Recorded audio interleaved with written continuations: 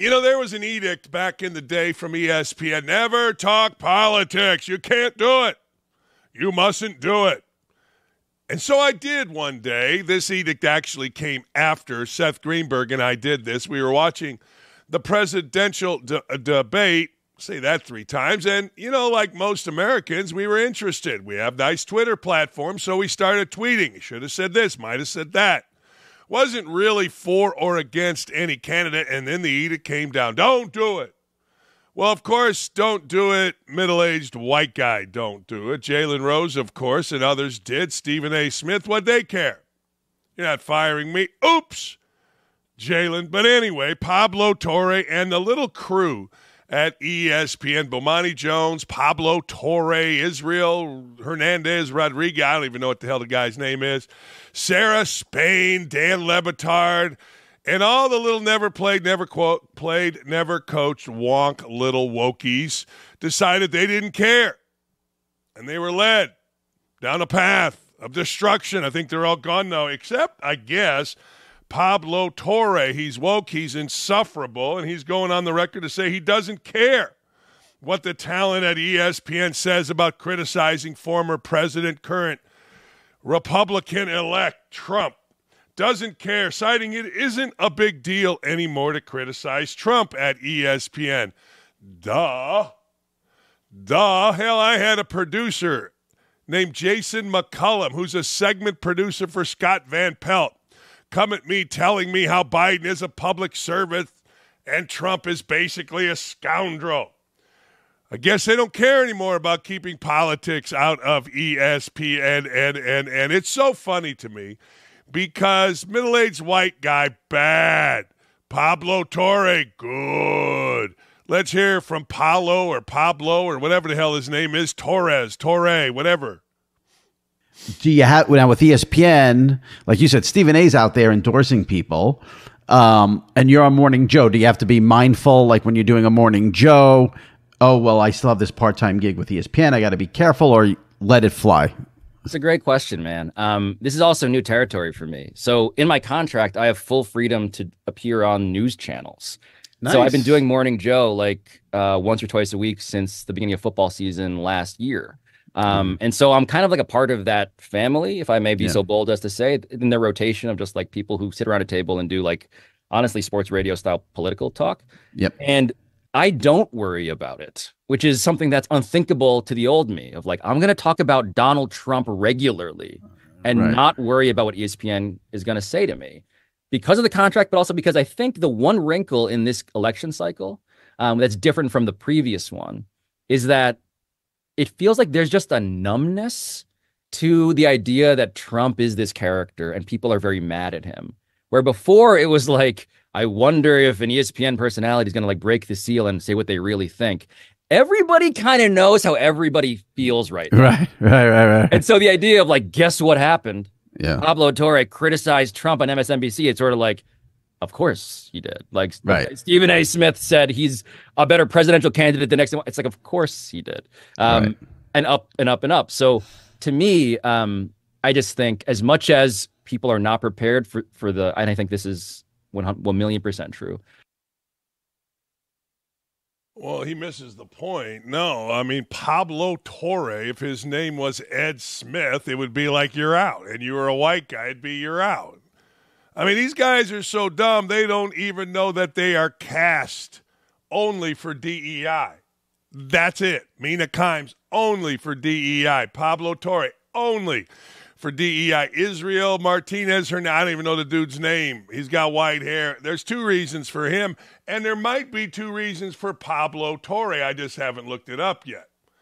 But these guys don't understand that the only reason that you can do that is not because, well, people think that everybody knows. No, it's you're a DEI hire. I mean, what else could it be? I mean, why else would Pablo Torre or Israel Garza or Garcia, whatever the hell is, I can't ever remember his name, or Sarah Spain or any of these people be hired? I mean, why? ESPN used to hire the best of the best. And now they hired because we got to fill, well, Pablo Torre looks like, and I guess he's Hispanic. Mina Kimes looks like, I guess she is Asian. We need a big old gal up there selling her boobies. Oh, get Sarah Spain in here. You know, I mean, they think it's because everybody is well aware of the politics. No, it's because you are a DEI hire that you got to keep around, even on a limited basis. You got to throw them once in a while on a show. What's that, Around the Horn? Throw them up there a little bit. That covers our white guy ass. Jimmy Patero, Connor Shell, Magnus Burke or Burke Magnus. It covers their ass. But these people are too stupid to know it. I once got in a little Twitter beef with Sarah Spain. I'm like, you don't even know. You don't even know. You went from the newsreader at WMVP in Chicago to get your own show at ESPN. You think it's because you actually had talent. No. By the way, Sarah Spain's bitching they won't give her a woman-centric show at ESPN because white dudes. They don't understand the economic benefit of a woman's show. Hell, Mike and Mike were a blimp on the radar of ESPN financially. The whole ESPN radio thing is $25 million. That's nothing. Are you crazy? Come on. There's nothing to do. Pablo Torre. Well, everybody knows. And if an ESPN personality, oh, shut up. Nobody cares because you can't be fired. What are you talking about? Stephen A. Smith on ESPN Politics. When you tune into ESPN, that's what you're looking for.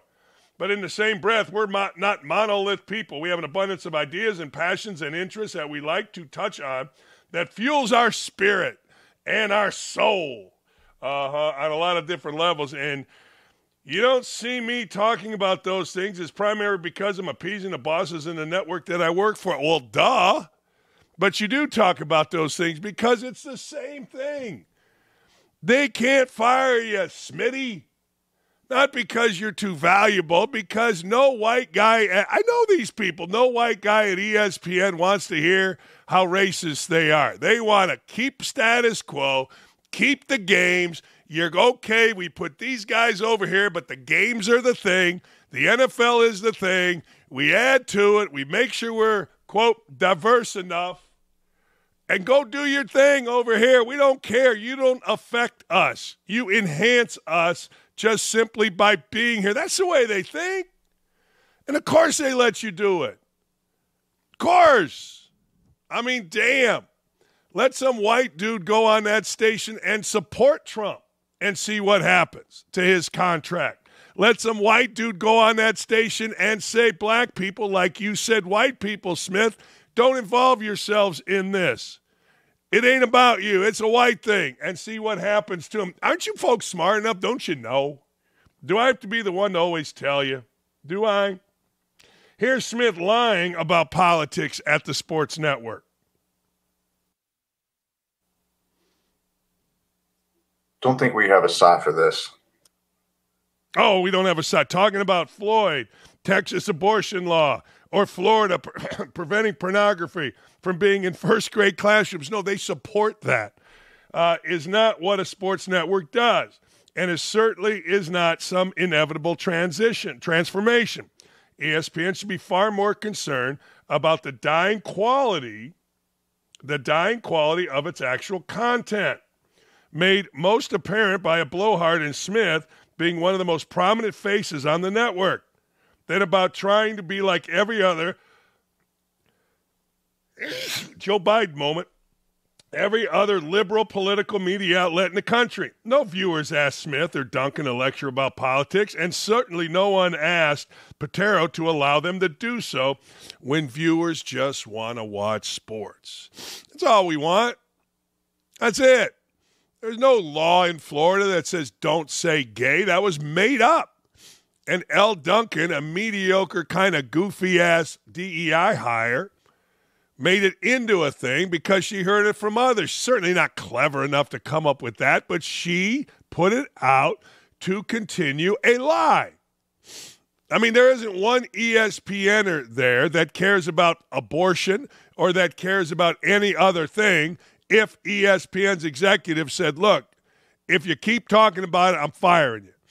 You want to protest? Protest. Go over there, protest. You're not the first. You won't be the last. But ESPN lost control of their organization after George Floyd. They did. It's out of control with politics. It's out of control with stupid. And this just ain't DEI. This is across the board stupid. I mean, you watch their games, they got stupid broadcasted. And that's not their fault. Well, it kind of is their fault. Their good announcers left or they retired. Doesn't matter. Their good play-by-play voices said, screw this, and left. It's changed. Great. Maybe for the better. Maybe to most people it's good that ESPN criticizes Trump. To me, it's not. To me, it's hypocritical. If I want it, I'll turn me on, or I'll turn Fox on, or I will not turn MSNBC on. Maybe I'll just go to bed. Anyway, what a bunch of crap. And ESPN, your shows show it. The quality of your shows show it. You got plays missed. You got misspellings all over the place during draft night. You're late to things because you've gone full woke and you don't hire the best people. The New York Times, speaking of full woke, there is a lady named Margaret Wrinkle, and she's going full commie on us. Commie alert. We should have a button. We should have a buzzer. Commie alert. Commie alert. She put an op-ed, and the New York Times allowed it on July 4th, crying about fireworks and the selfishness of patriotism. I'm all in on patriotism. The conflation of selfishness with patriotism is the thing that I have the hardest time accepting about our political era. Okay, honey, sweetie, peaches, go over there. Go have a hard time over there. Go do that. You have a hard time? Oh, sad. Go over there. Maybe we have the right to eat a hamburger or drive the biggest truck on the market or fire off bottle rockets deep into the night on the 4th of July. But it doesn't make us good Americans to do such things. Okay, no one said it does. It just makes you having fun. How can it possibly be American to look at the damage fireworks can cause? Yeah, you're right. To the atmosphere, to forests, to wildlife, to our own beloved pets. And shrug. And shrug.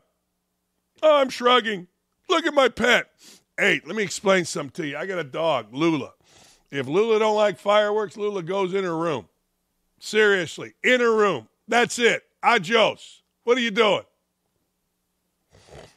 People are idiots. People will bitch about anything, by the way. The truly American thing would be to join together to make every change we can reasonably make to alleviate the suffering of our fellow creatures, human and other than human alike. The truly American thing would be to plant a victory garden large enough to encompass the natural world. Yeah, I'll bring the corn. There's more than corn in Indiana. Yeah, hell yeah, I'll bring the corn. You bring the beans, you bring the sprouts. Somebody get the damn livestock and let's go. The fuck's wrong with you, lady? Honest to God, we bitch about everything. We bitch about fireworks, firecrackers, firewood, fire in the hole. We bitch about every damn thing there is. And I've had enough. I got my shirt on that my boss Gary said he's going to wear on the 4th of July. Damn right I do. And if you want this merch, OutKick.com, you can get it. It's good merch. Great feel to the merch. But I'm going to wear it, and I'm going to wear it proudly. I'm going to bust off some bottle rockets, some firecrackers. I'm going to throw M80s in a lake. And screw you, lady. Screw you and the horse you're underneath. That's right. I said it. I meant it. I saw the donkey show in Juarez one time. Get out of here with that crap. But hey, lady, think about this. We're talking about you. No, we're talking about you. Isn't that exciting for you? You did an op-ed. I want to go and plant a victory garden large enough to encompass the entire natural world. Yeah, that's right. Yeah. Solid. Solid as a rock. Where do we get these people? Seriously, where do we get these people? Hey, speaking of people, the best of the best of the best among us, and I don't give a damn whether it's military, sports, politics, whatever, was Pat Tillman. Said at the time when he left the Cardinals, Arizona Cardinals, and went into the Rangers. Said it at the time that he and his brother are the best of the best of the best among us. Pat Tillman died. Pat Tillman died at the hands of his own nation. Friendly fire got him. The government tried to lie. His parents, as brave as Pat, stood up to the government and demanded answers. They got him. They found out. Government lied. Now, ESPN has an award, Pat Tillman Award. And the Pat Tillman Award is unbelievable. It's incredible that ESPN has this many dirtbags in it. The Pat Tillman Award is going to go to the Duke of Sussex. That's Prince Harry. Prince Harry is going to get maybe the award that would mean the most to me, the Pat Tillman Award. Probably mean the most to a lot of people. If Pat Tillman's on an award and you'd get that award, damn, that's pretty good. But the mother of Pat Tillman is like, what the hell are we doing? Rightfully saying, what the hell are we doing? You're doing what now? You're giving an award for honor, bravery to Prince Harry?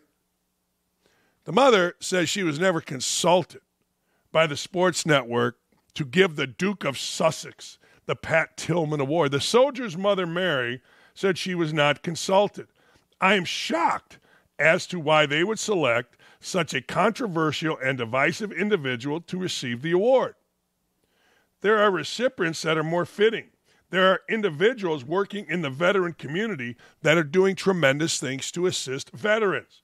These individuals do not have the money, resources, connections, or privilege that Harry has. I feel that those types of individuals should be recognized. Well, she's right. But here's a problem. You gave your award's name, or you turned your award over to a company that every single time will F it up in the name of wokeness. Every single time will F it up in the name of putting somebody on there that people recognize. Now, let me say it again. Every time they will put somebody on their television at ESPN that you recognize. It's called playing the hits at ESPN. That's what it's called. Why do you think back you saw Brett Favre every day? Why do you think you see Aaron Rodgers, LeBron James, the Dallas Cowboys, Dak Prescott? Every day. Every day it's called playing the hits. And that's what ESPN does. The award was set up, I found this. Mary Tillman says that it is far more fitting recipients for the award, which was set up by ESPN in 2024 to recognize people with a strong connection to sports who have served others in a way that echoes her son's legacy. You're telling me Prince Harry and his little wife, girlfriend, whatever the hell, the little pain in the ass Markle, have served any way, shape, or form? Yeah, I understand they probably went out and for photo ops did work that her mother did. His mother did, Princess Diana. We all get that. We all get that. But here's the deal. Princess Harry right now is a figure of divisiveness and, frankly, a figure of stupidity and a figure of those people. You know what I'm saying? It's she and he are those people. Yeah, those people over there. The royal family, they call themselves. Those people over there. They don't represent anything about Pat Tillman. Pat Tillman represents all of us, black, white, military, non-military. He represents strong and tough and honest. These people represent, as Mary Tillman said, privilege, money, being, I love this saying, born on third base and thinking you hit a triple.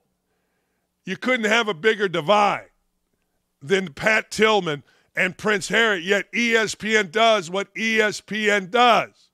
They play the hits, and it works. You'll watch the ESPYs. You're talking about the ESPYs. More you talk, the more you watch.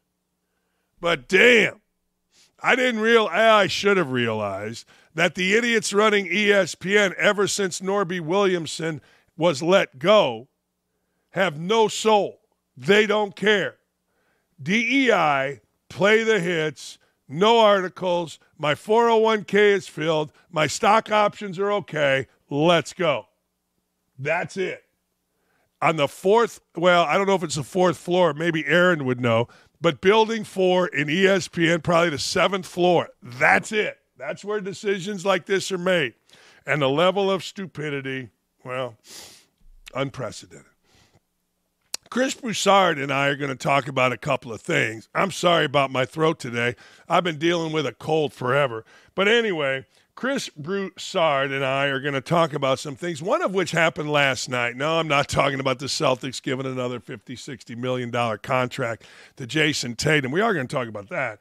But per Woj, the Celtics owner, the majority ownership group, led by Wyc Crosbeck, is planning to make the franchise available for sale, as the investment group purchased the team back in 2002, only to become one of the most valuable franchises.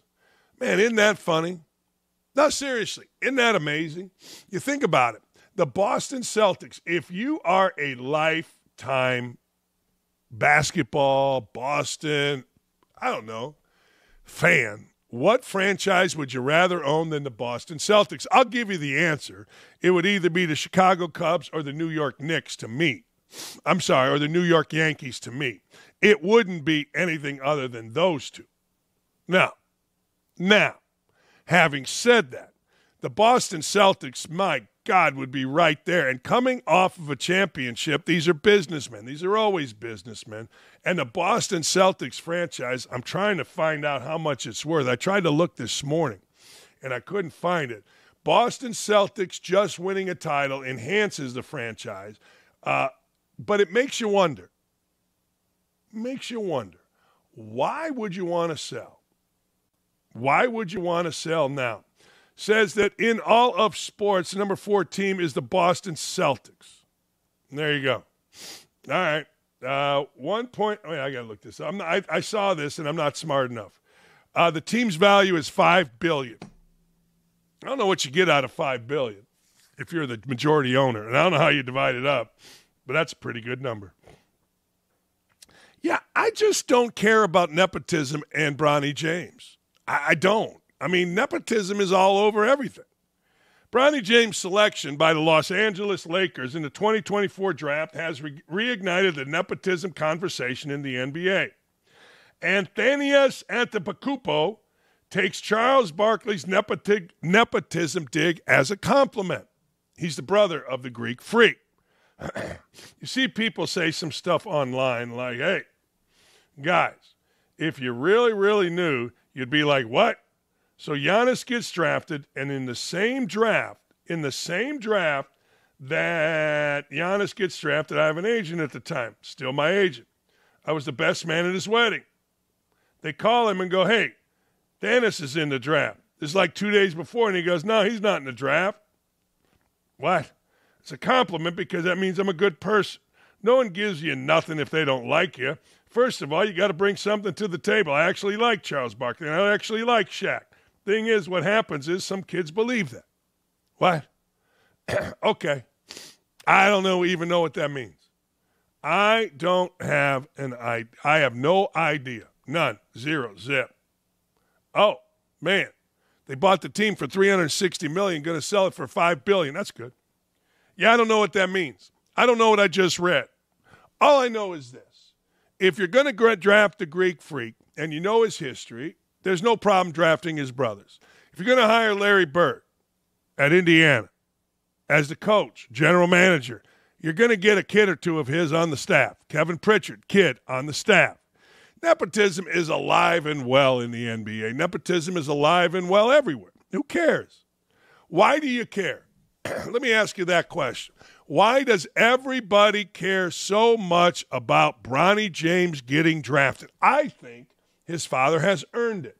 I think LeBron James, Michael Jordan, you name it, they've earned the right to ask a franchise to do him a solid. I guarantee you Jeannie Buss and others have asked LeBron James a bazillion times to do him a solid. Yo, LeBron, can you sign this? Can you show up here? Can you do this? Guarantee that's happened. And I guarantee you LeBron has done some. So what the hell? What's the problem? There is no problem. And I root for Bronny James. He seems like a good kid. The easiest thing in the world to do would be to complain. The easiest thing in the world to do would say, well, he doesn't deserve it. Why not? He did what kids do. Pretty good in high school. Went to college. Had a heart issue. Came off the heart issue. Played for his team. Didn't have a preseason. Hell, I'm sure at one point a young kid with a heart issue didn't even know if he'd get to play basketball again, much less be alive. So what's the problem? Nepotism. Shut up. Just shut up. I told you this before. As soon as I saw the nepotism charge, I ran to the Pacers front office. Kevin Pritchard, general manager, son's a scout. Larry Bird, son's on the staff. Hell, A.J. Foyt kid's running around there. A.J. Foyt, the race car driver, his grandson's running around there. I got no problem. As they say in the movies, I got no problem with it. None. Zero. Zip. In fact, I hope he makes a team. I hope they play together. It's another standard that LeBron James would have set. Yeah, I'm all in on it. Nick, where are you in on it? You in on Bronny James? You good with it? You think I'm crazy? He should have drafted, shouldn't. Where you at? You're young. You're smart. No, I don't care at all. I think it's a good thing, and I think you hit it on the head. LeBron earned it. You know, he's a household name in the NBA. Kid earned it. I don't see a problem with Bronny going to any team, even if it wasn't the Lakers. If he went to like the Utah Jazz, if they picked him up, or the Memphis Grizzlies, like, you know, if LeBron made a call saying like, "Hey, draft my son," because who gives a shit? That's right. Doesn't matter. That's, you know, I mean, you know, if you draft him first, or you draft him, you know, you got the third pick in the draft, and you draft him over other guys. If I were a season ticket holder, I'd be like, "Yo, what are we doing?" Right? Uh-huh. Hey. But I'm not. Are we mad at U.S. soccer? Do we care about U.S. soccer? Not the biggest soccer guy in the world per se, but I will admit that roster is super, super talented, and they are wasting their years not being able to win jack squat. And a lot of the people are calling for the head coach to get fired, and I truly don't blame them. I hear that guy's a jackass, so might as well start looking for somebody else. People are ripping on Alexi Lalas for, you know, having an unfiltered point of view, but he's absolutely right. The national team should really fire him. Well, Lalas just says, look, 2026, we're hosting the World Cup, and you can't show up and not qualify. You can't be any good. You can't be an embarrassment. I guess you get to qualify because you're hosting, but you can't be any good. Now, there's articles left and right. Jeff Carlisle in ESPN says, well, Greg Burkhalter, he's got to go. You know, I'm a lot older than you, and when I was younger than you, when I was like 16, 18, 15, whatever, all I ever heard was soccer in the United States is coming. We got the best players coming up. You'll see. Soccer's going to bypass basketball. Soccer's going to bypass baseball. Soccer's going to be the number one thing in the United States. I don't know. Seems like to me, you can tell me I'm wrong, but seems like to me soccer's in the same spot it's always been. Kind of middle. I would argue that soccer is still very popular in America. It's just not U.S. soccer. It's not MLS. People care more about Arsenal, Man City. People care more about AC Milan. That's what they really care about. People will buy the packages and want to watch because there's a ton of Americans who are playing overseas in Europe. There are a ton of people who are playing for Saudi Arabia. They want to watch those games instead of MLS. Nobody gives a crap about MLS. The only thing they care about, the MLS is Inter Miami with Lionel Messi. That's it. Other than that, they can give a rat's ass about the LA Galaxy and all those teams. No, you're right. No, you're absolutely right. You're 1,000% right. And I got to tell you, I don't understand it. Like, I get it, but I don't get it. Why are people so interested in soccer overseas? I don't know. It's fun. Ted Lasso. It's so much better. That's why. It's more fun. The U.S. soccer here sucks. That's why. They don't put enough money into it. They don't, like New York City Football Club, ass. It's not fun at all.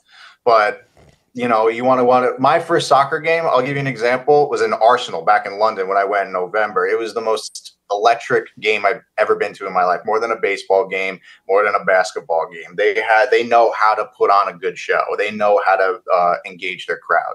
So I understand why people go to Europe more than they do like the United States. It's just, you know, U.S. soccer is boring. Fair enough.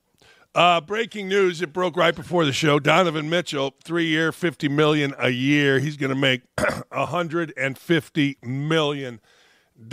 Man, I got to tell you, people can complain. They can say whatever they'd like about anything they would like about, you know what? Here's the deal, man. NBA sucks, ratings suck. Yeah? Really? Huh. Interesting. Doesn't seem like they will.